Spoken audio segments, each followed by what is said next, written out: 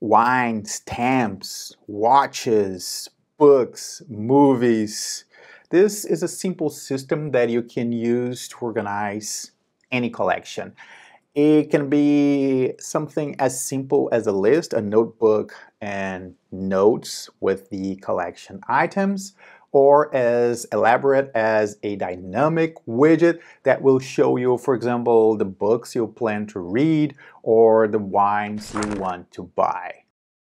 This is another video inspired by the unofficial Evernote subreddit, and the question there was about movies and movie collection. And this is what I'm using as an example today, but like I said in the beginning, you can use it for any other collection. In my case, for example, I use for books, but not for movies. So let's take a look. Here's our basic list. I created this with data from IMDb. I copy and paste it here. I'll show you in a moment how I did this. And by the movies, I think you can tell my age. One request a person had was a way to filter the movies to watch. So here's a simple way of doing it. This is our list. All we have to do here is add a tag. Let's call this tag watch. Watch. And of course, you already know what I'm going to do here. Watch, select the tag watch, and these are the movies I plan to watch. You might have noticed that there are other tags here. So let's do it again. Watch, filter by this tag, and please pretend that this is a very long list, okay? And here I want to find in this list family movies. As you can see here, Evernote is already suggesting other tags. These tags are in the notes that are in this filter, in the case filtered by the watch tag. So all we have to do now is add another tag, family, and here we have our movie.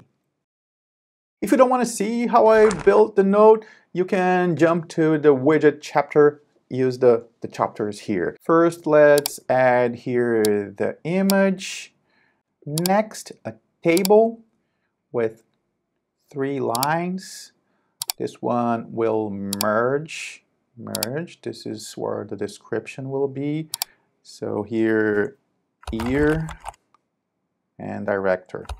And since we are here, you may be asking yourself why the release date and the director are inside a table, inside the note, and I'm using tags for the genre of the movie. There's no right or wrong answer here. You can even filter all the movies from Steven Spielberg, typing Steven Spielberg in the search box and selecting the movies notebook. It will work. I usually prefer tags when it's hard to remember, for example, the authors of a book.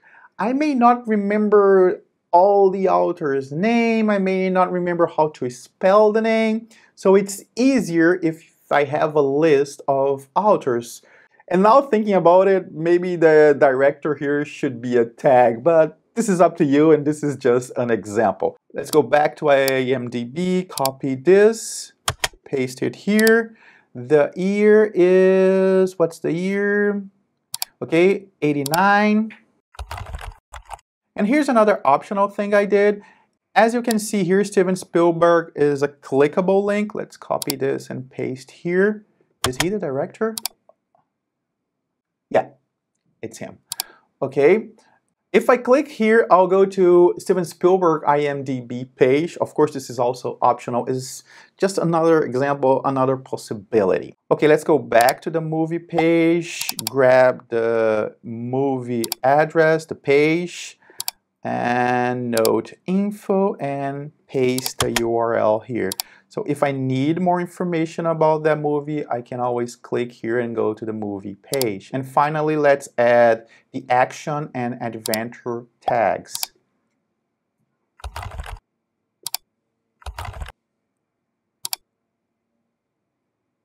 Oops, we also have to add the name of the movie, of course.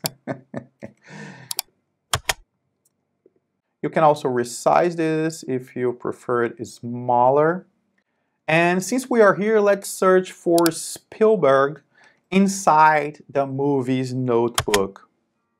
Let's talk about Gremlins. I know that I didn't add Spielberg because he's not the director. However, look at this. Steven Spielberg presents. This is in the image, and Evernote found that information.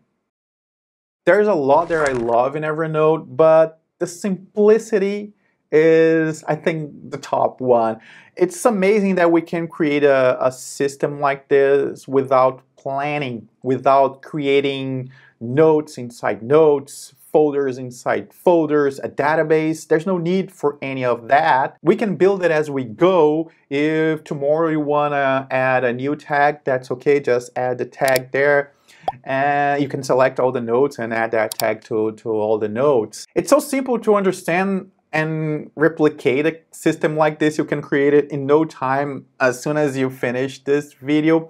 But the tip here is always think of the note as the basic structure. In this case, the movie is the note, because we can add information to that note, we can add tags to that note, we can add text to that note, and maybe even a task or a calendar entry or any other information to that note. And then we can filter that using any of these criteria. We can use tasks, tags, calendars, words, creation date, whatever, having or not an image, whatever you want. My tip here is, instead of creating a list inside a node, maybe think of the node as an item of a list, the nodes list. Okay, let's create our widget. Customize filtered notes widget. It has to be inside the notebook movies, and it has to have the watch tag. Let's call this watch, and done. And here are the movies. Can you see how powerful it is thinking of the note as the item of a list? And now let's say we've watched Goonies. All we have to do is come here and delete the watch tag and go back to home, and it's gone. If this was useful, I think you already know what to do. I'd appreciate a thumbs up. And here's another example of how you can use the note as an item of a list. Thanks for watching. See you soon.